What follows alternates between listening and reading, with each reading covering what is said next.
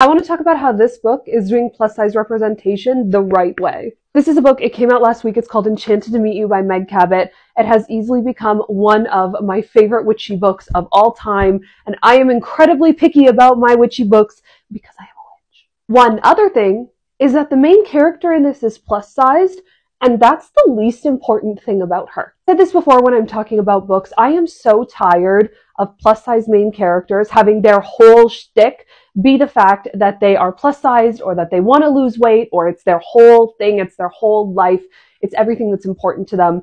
I'm tired of it because curvy people, plus size people, we're so much more than our bodies. Meg Cabot establishes that our main character Jess is plus sized and curvaceous and large, and then doesn't talk about it again. It's fun, romantic, and as a plus size girly who doesn't want to lose weight, it's nice.